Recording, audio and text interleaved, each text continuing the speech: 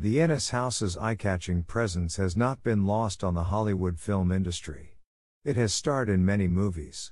It may be best known as the place where Rick Deckard, Harrison Ford, lived in the 1982 film Blade Runner, but it has also appeared in countless films, television shows, commercials, and photo shoots.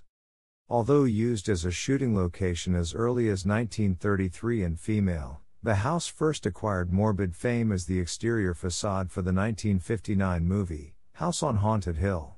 Other films it was featured in include The Karate Kid Part 3 revealing the view of downtown Los Angeles, Black Rain, The Glimmer Man, The Replacement Killers, Rush Hour substituting for a floor of a Hong Kong skyscraper, and The 13th Floor. In television, it might be remembered as the mansion occupied by Angel, Spike, and Drusilla in the Buffy the Vampire Slayer series. David Lynch also used the interiors of Ennis House for a few segments of the show Twin Peaks for the soap opera show within a show episode called Invitation to Love.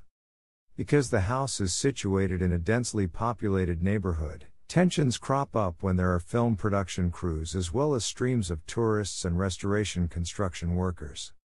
A film documenting the house, The Ennis House, tells about its construction, gives a grand tour of the house, and discusses the damage stemming from the 1994 earthquake and the subsequent restoration and repair prior to the sale of the house to its current private owner. An early cut of the film premiered at the Frank Lloyd Wright Conservancy Conference in Chicago in 2007.